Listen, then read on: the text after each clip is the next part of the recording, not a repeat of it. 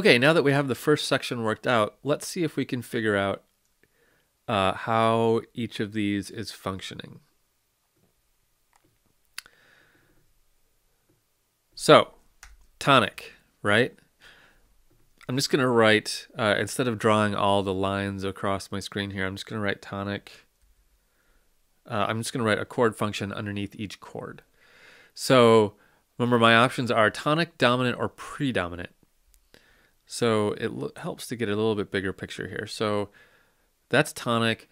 This, I mean, it's a 4 chord, so predominant would make a lot of sense, right?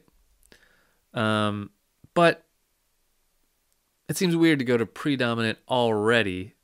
This, however, does seem like a dominant area because it's the 7, and we're leading back to 1. So I'm going to continue to call this tonic. Actually, maybe I will do the lines all the way across. I'm going to call this whole area tonic just because predominant seems too fast. And remember, this is a bit of a matter of opinion. This I definitely feel like is a dominant area.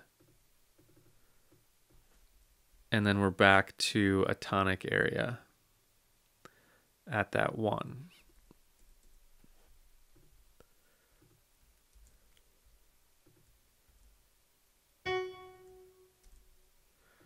Okay, tonic area. Here's a 6 chord. I'm going to call that a tonic area still. Now for this, what would we call this? This is a 5/7, but it's also that 2 chord, that major 2 chord. It's transition. It's our pivot chord, right? What do we want to call that?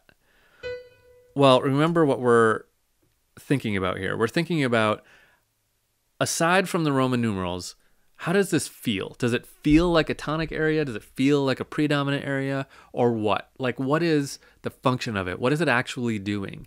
And when we think about that, it's heading here, right? So it really feels like a dominant area.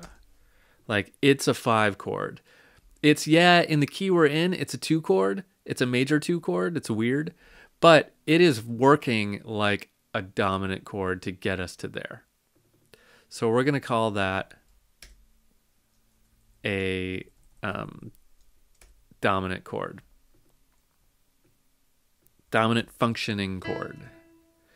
And now we're here, we've made a key change, but this is functioning like a good old tonic chord. That is what it's doing. Cool. So there's our chord functions so far. So even in a key change, these dominant tonic function areas still work, right? Because here we're a dominant function. No matter how you slice it, you can call this 2, you can call it 5/7, but it's working like a dominant pretty clearly.